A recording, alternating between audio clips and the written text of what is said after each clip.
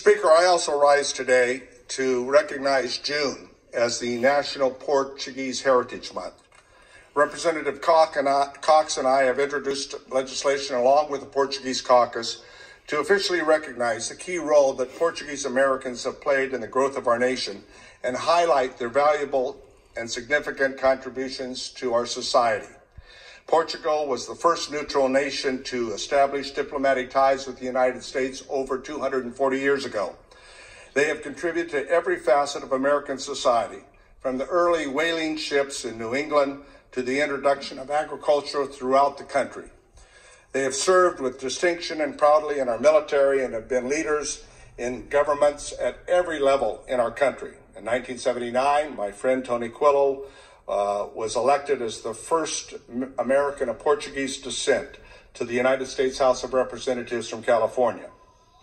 In addition to lawmaking, Portuguese-Americans have made lasting contributions to science, music, and in other areas of business. Through people like former Secretary of Energy, nuclear physicist Ernest Moniz, and the famous March King, John Philip Sousa, who wrote the iconic song Stars and Stripes Forever as he headed the Marine Corps Band. There are also leaders in agriculture throughout our nation, in California, most notably in the dairy industry. The Portuguese-American story is the American story of immigrants past and immigrants present who have come here through generations to have a better life for themselves and their families. Values that my own parents and grandparents instilled in myself and my sister that have never been far from my heart. That family and tradition, that ethic of hard work is important in our country for all immigrant groups. And realizing that with that ethic, anything can be accomplished in America.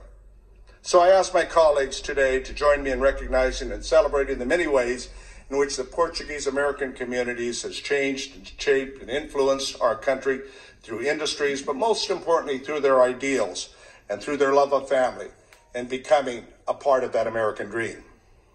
Mr. Speaker,